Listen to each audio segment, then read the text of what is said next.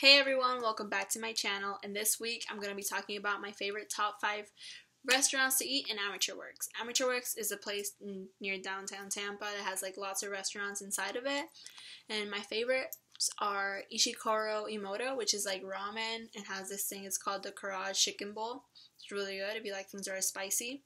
And then they have this place called Ava's, which is like a pizza place, and they have margarita pizza, is really good, and then they do it like stone pizza. I don't know what that's called, but yeah.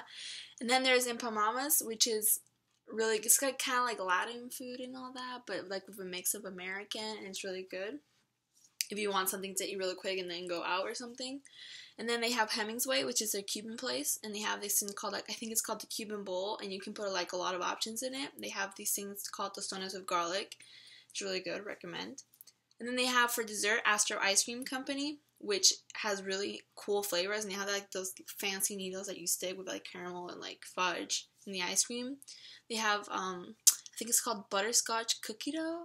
It's really good. And they also have fudge brownie. I think that's what it's called. It is really good. And yeah, I hope you guys eat these places. I hope you guys like it, and come back next week for my next top 5. Leave a like, subscribe. Bye.